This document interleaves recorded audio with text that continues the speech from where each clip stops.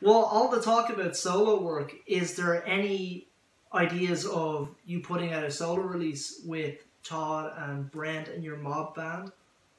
Well, I really want to call that more, the Vegas Mob kind of.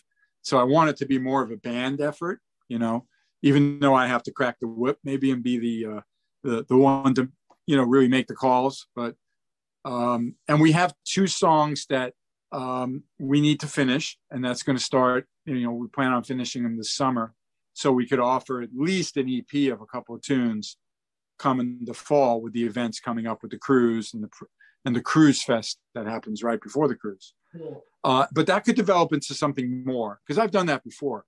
Like BK3, I would tour in Australia before the record was done, but I already had some tracks done. So I would offer an EP. And then, of course, they appeared later, but that becomes like a little collectible, almost souvenir of that tour, So I see no reason for us to not continue. And we actually have songs to finish at least a half a record, but the problem has been the schedule. And this is an odd year because of everybody kind of reluctantly and yet, ambitiously moving forward. But there's a lot of moving parts that are very odd. And not everything's totally working the way it used to be, to make plans and stuff.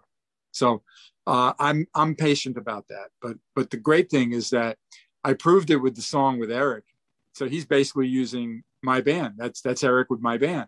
And look at that. And that's just the cover. So you know how great it's going to be when these two songs are done. And I have a lot of real excitement about it.